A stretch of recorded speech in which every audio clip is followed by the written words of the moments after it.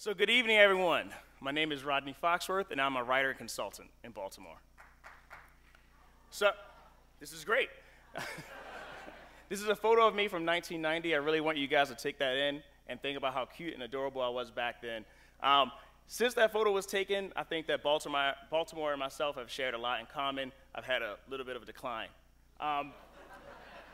So, as I said before, I was really cute at 6, not quite so much today. That sweater was really outdated. I don't think anyone should be wearing that kind of sweater today. And if you are, I apologize for offending you. But the big point, though, is that Baltimore lost a lot of residents during that time. So what happened? As we know, as Joe pointed out, actually, we lost quite a few people during throughout the 60s up. But the 90s was the first point where we actually lost quite a bit of African-American families. So we have a long list of symptoms. Bad schools, crime, high vacancy rates, and high concentration of poverty, right? So actually during the 90s when I was in school, we had 2/3 of all elementary school students, they were actually 2 grade levels behind in our reading and math. So we've all seen The Wire, and according to The Wire, we have directionless youth, we have a lot of vacancies, and we have drunk cops trying to solve homicides. Now, based on all that, you might think those are our biggest problems. However, I don't think that's the case. I think we suffer from outmoded and outdated thinking. For example, we need schools renovated, so we try to fix that with a bottle tax.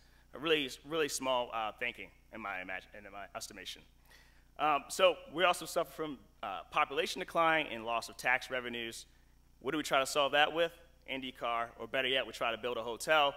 There hasn't been a hotel in Baltimore that we don't like. So I did not go to the Grand Prix. However, I do understand it was great. It seemed like it was a fun time, and it could have been worse if we could have been known for NASCAR instead of The Wire. And of course, this is our publicly owned hotel, the Hilton, which we still don't know our return on.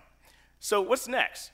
So let's talk about having a $900 million public-private partnership for an expanded convention center, new hotel, and new arena, which I think we do need all those things, but we really need to consider where our money can go.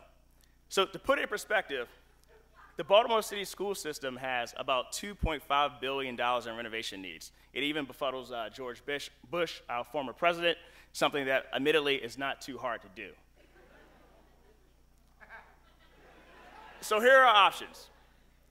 To attract 10,000 new families and retain our current residents, we can either build a new hotel, continue with expanding the convention center and also building a new arena, or we can put that money into rebuilding schools.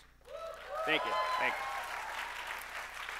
Now, John Norquist, who is a former mayor of Milwaukee, says that places that have gotten in trouble are the ones that spend way too much money on convention centers, stadiums, and malls. It sounds quite familiar, right? It sounds a lot like Baltimore. Now, even Forbes magazine has argued actually that public investments in large projects are bad investments. This is Forbes magazine. There's a lot of debate about whether or not these large investments make sense for cities. Now, I think right now Baltimore is being a lot like the Yankees, at least the old retirement age posse. And like Tom, I'm really hoping that by the time we leave here tonight, or actually by tomorrow morning, they'll have been swept by the Detroit Tigers. Oh, good, great. So what's wrong with Baltimore? I don't think there's anything wrong with Baltimore. I think we have a lot of problems, but there's a lot of things that we can do to solve those problems. I think the real big thing is that our thinking hasn't changed in quite some bit. So if you can't tell from this photo, this is a wonderful photo of Mitt Romney back in the day when he was working at Bain Capital. Now, I don't think actually all of our decision makers look like this, but for some reason, I do have them in mind when I think of this photo. Now, what about all the rest of us? So we're a very diverse city, and we have a lot of assets within us, right? And so one of the things is we need to really think about what are some of the things we can invest in, both in our neighborhoods and also invest into our citizens. Now, when you really think about $900 million, it's a lot of money. So what can we do with $900 million? Quite a bit, actually. I thought about this. We could actually so the mayor has a plan for 10,000 new families. We can give them $90,000 to come to Baltimore. If we really want to get really ambitious, we can actually have 100,000 citizens come in with $9,000 a pop.